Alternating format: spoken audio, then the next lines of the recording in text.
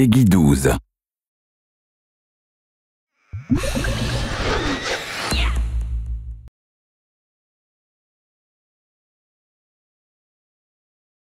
Hi, this is Dan Moskowitz. In this video, we'll show off our new simulation engine, GlassBox, and how we're using it to simulate the water system, water delivery, and the effects of pollution throughout your city. Keep in mind that this demonstration is showing off simulation behavior and not graphics.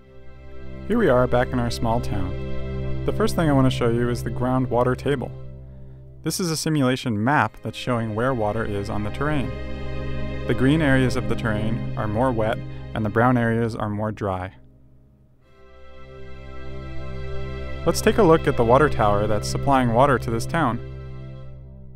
The water tower is a simple simulation unit that runs rules to provide your city with water.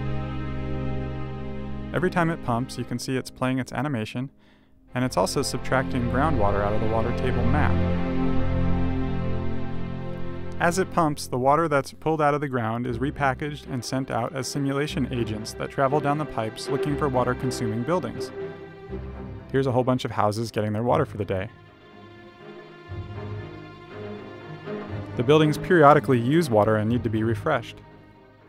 Meanwhile, our industrial sector has been producing lots of ground pollution, and that ground pollution has crept over to my water tower.